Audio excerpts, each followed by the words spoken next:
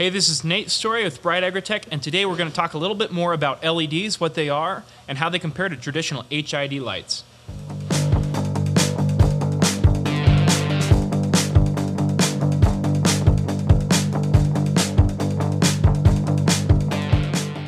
All right, so if you guys are familiar with traditional HID lighting, we're talking about metal halide, we're talking about high pressure sodium, as well as fluorescence, other types of grow lights as well, fluorescence, halogen, that kind of thing.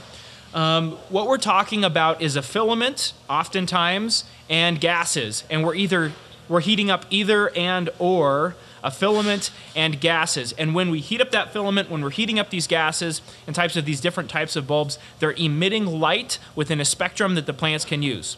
This technology is over 100 years old for most of these types of lighting, and it works really well. It's not a bad way to grow plants. However, things have started to improve in the land of grow lights. And so I'm here to talk to you about LEDs.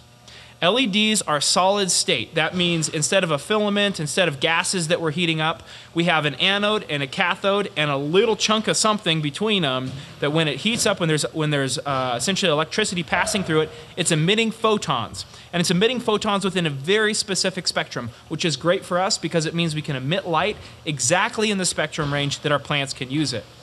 Another great thing about LEDs is that they're pretty efficient.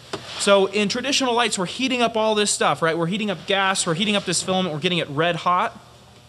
With LEDs, that's not what we're doing. We're not really heating these things up to emit light. It's just the passage of electricity through this semiconductive material, right? So what it does is it means that we emit a lot more light and we generate a lot less heat. Now, it's not as significant as a lot of people say, but every little bit counts. And the great thing is that the efficiency, that is the amount of photons that we're emitting for the amount of electricity that we put into the LED, is improving. So it means that eventually we're looking at LEDs that are emitting almost zero heat and lots of light, which is exactly what we want. So another thing to touch on with LEDs, it's important to note, is the ruggedness of these things. So I've got a Philips Green Power light in my hands right now. They're pretty nifty little grow lights, but these things are rugged. I told the crew I wanted to hit a wiffle ball with these things in the middle of this, and we didn't have a wiffle ball on hand. But they're rugged things because they're chips attached to an aluminum core board. There's just not that much that can break.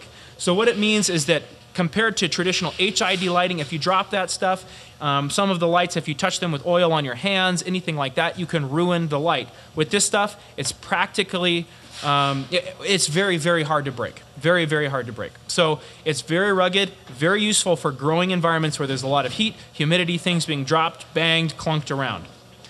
Another thing to touch on is that we can get these in a lot of different form factors. So with traditional lights, we're pretty much limited by the way the light is shaped, how it's hung, reflectors, that kind of thing, as to how we can actually put it in the growing environment.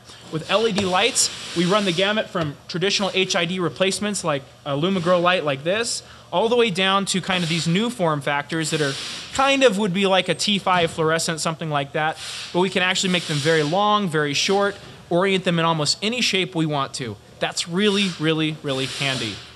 So the one kind of drawback is that right now, LEDs, the upfront cost is a lot higher.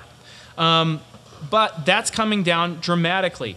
Definitely check out some of the other videos we've done on the cost and the efficiency of LEDs, as well as our video on Spectrum for more information on how to figure out exactly what the cost is. Not just upfront cost, but the operational cost in the long term.